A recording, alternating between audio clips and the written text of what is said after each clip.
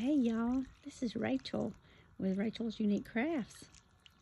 I wanted to show y'all my little waterfall that is still going. I bought it the late spring of 2021. It'll be May 1st in the morning of 2022. And the little waterfall is still going. Now when it got down to start, around freezing weather, I did take it out. But as soon as the water was not freezing, or the weather was not freezing at night anymore, I put it back in there. And look, it's still going. And there's different attachments you can put on the little spout to make the designs different, the different designs of the way the water comes out.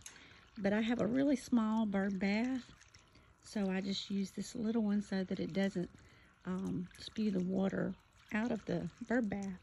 So if you have a small bird bath or a large one, this would work, because you could use the other attachments to make the water go higher. I just wanted to share this with y'all, and if y'all would like one, I'll link my affiliate link to Amazon, to the one that I bought, in the description of this video.